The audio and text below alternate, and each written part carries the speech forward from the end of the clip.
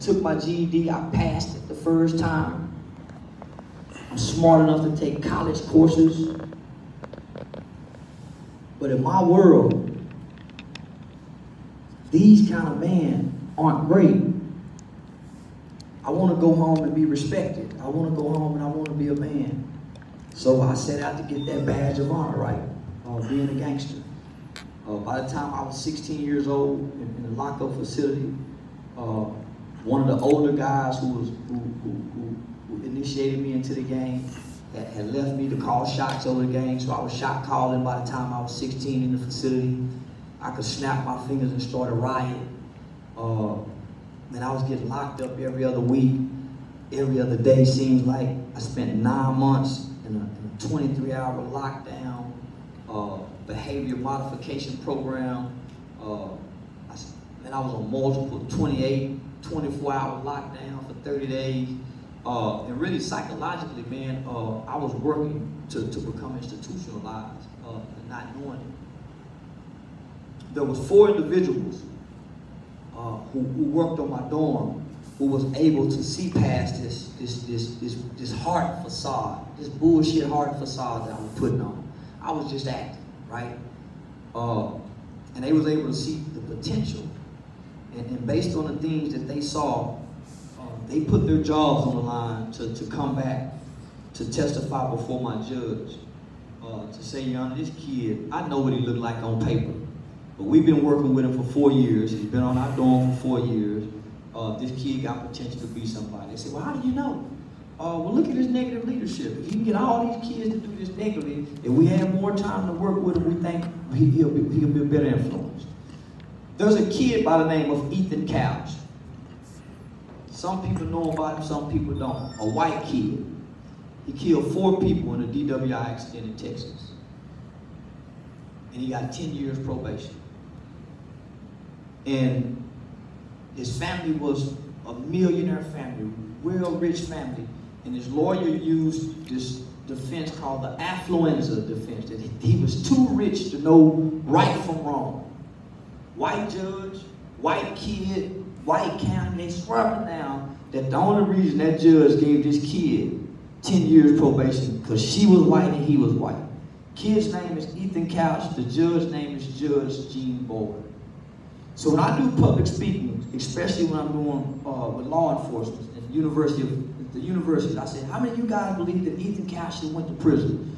Boy, everybody in the room hands shoot up.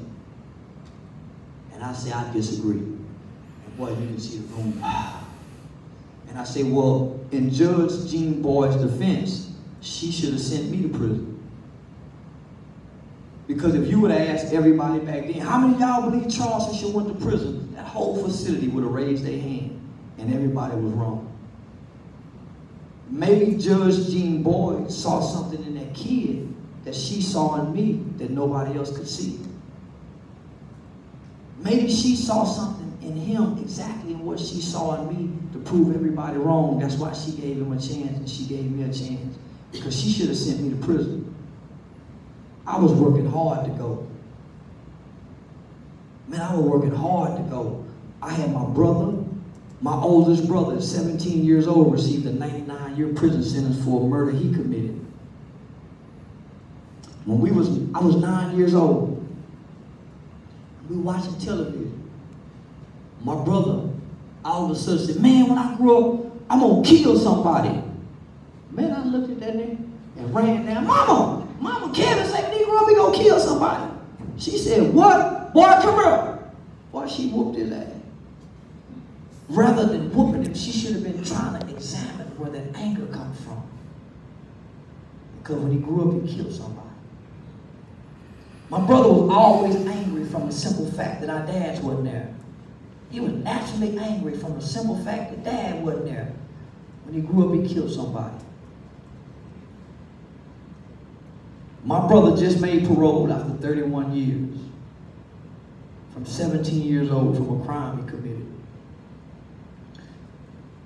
25 of those years, my brother had no remorse for the person he killed. I used to tell him, man, God ain't gonna never let you out of prison if you don't at least have remorse for his mama. He felt like his was justified. I said, God ain't gonna never let you out of prison if you ain't got at least for his mama. Because that's what our mama been preaching, is to have remorse for what you done wrong. So, I share that to say this. Man, sometimes God like playing in the dirt, Judge. Sometimes a lot of these kids, they wrong is their way out. So they can begin to start doing right in life. It may be a 20-year sentence. It may be 10 years. But a lot of times they wrong is their only way out. So they can find this new way to live their life. Because a lot of times they don't know they're doing wrong. Their mama and them do it. Their dad's in agreement with it. The neighbors in agreement with it. So that's why this room ain't filled. They don't know they're doing wrong. Our village, and this ain't about black and white. It's about us. Because our culture is the only culture that's destroying us. Rap culture don't destroy white kids. It don't destroy Hispanic kids.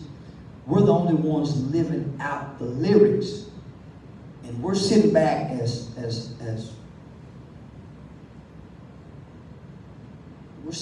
black people in silence. We're muted.